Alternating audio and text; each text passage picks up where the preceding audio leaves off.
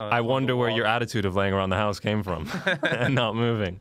I used to go, yeah. So towards like I was also like skipping school a lot. So yeah. Towards the second part of high school, I barely went. Were you not scared of skipping school? Because I would never have skipped school growing up.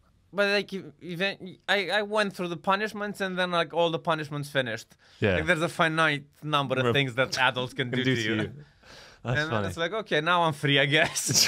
What did you do when some big hurdles there when I was like 14, but other than that. What did you? I'm sorry, I just want to make sure we capture it all, the brilliance. What did you do when you bunked off school? I fucking love it. So I just remembered once that the one class was. So I was part of the I'm gonna say like the troubled kids. Yeah. But I wasn't part of the people skipping school. I was just kind of, my argument was just stay there and have fun and just shit on the teacher and I was like heckling a lot. Yeah. Basically.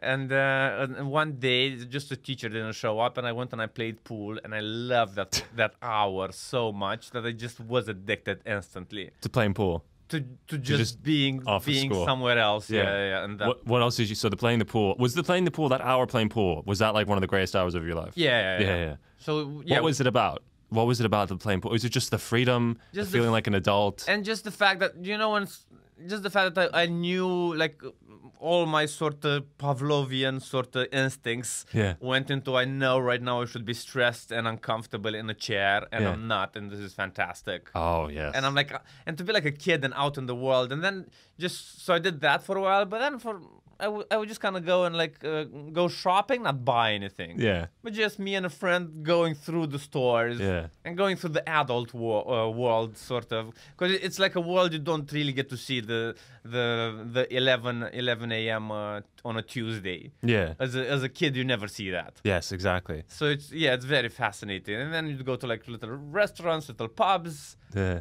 And then Oh, that sounds. There's something about that just like it just sounds like a little like fun cartoon or like a youthful film. Oh yeah, it was fantastic. And eventually, and afterwards, I sort of started to just do more and more absurd things. Yeah. So I would just go play tennis.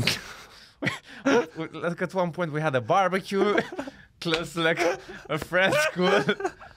So just anything that could come up to mind. What do you think was the most absurd thing you did then when you got off school? So I'd say, the bar. Sometimes the barbecue sounds insane because that's planning. I would get drunk sometimes and then would come back to school very completely shit-faced. And then sometimes I just remember I would just have like a feud with the teacher, and I kind of would go like, "Fuck it, I'm not showing up for your class anymore." Yeah. So I would always have to. Okay, so Tuesdays. From 1 to 2, 1 to 2 I would go home. Yeah. The class is finished at like 2. So if it was just in the middle, from like 10 to 11, I'm always free. So I would ask all my friends, let's go hang out, and they would kind of skip one class, but they couldn't skip like 5 of them in a row. So eventually I would kind of run out of friends. Yeah. But I even like the adventure of finding another person to get to skip school with. Oh, that's funny. I did my driving classes during school. Just a dude came and picked me up from school. And he didn't think anything of it. Did he ever ask? First time he kind of said, "What are you doing?" And the second, no, I never go to biology class.